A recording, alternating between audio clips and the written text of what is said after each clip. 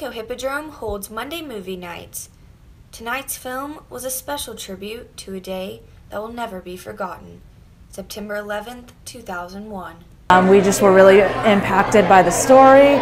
We thought that it resonated very much with individuals that remember 9/11, and we felt that Wells' just heroism that day and the way that he served selflessly would really speak to the audience well and be a great way to just kind of pay tribute to 9/11. The Man in the Red Bandana is a film about the inspirational story of an American hero, Wells' Remy Crowther, who saved at least a dozen lives during the 9/11 attacks in New York City, during which he lost his own life. I really loved hearing the whole personal stories. I loved hearing the testimonies about the guy in the red bandana, and I think it was really cool to see from the survivors' perspectives how Wells was able to rescue all of those people. Reporting for LTVN, I'm Meredith Aldis.